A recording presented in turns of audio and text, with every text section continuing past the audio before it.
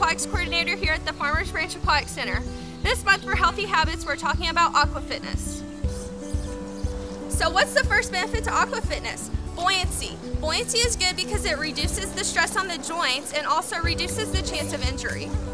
The second benefit to aqua fitness is that the water provides a steady resistance, which helps build muscle and bone strength.